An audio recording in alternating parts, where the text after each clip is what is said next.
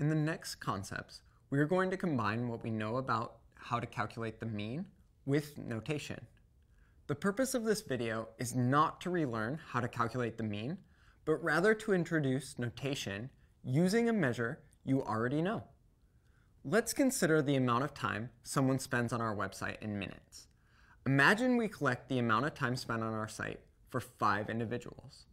From the last video, we saw that we could label the values in this way: x1 for the first value, x2 for the second value, x3 for the third value, and so on.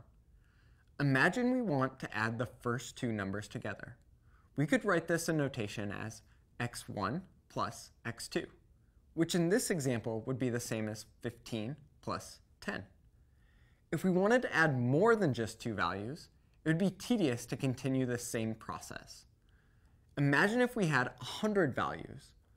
We would have x1 plus x2 plus x3 plus, and we'd have to continue this process until x100. Someone must have come up with a better way to notate this. And it turns out there is a better way.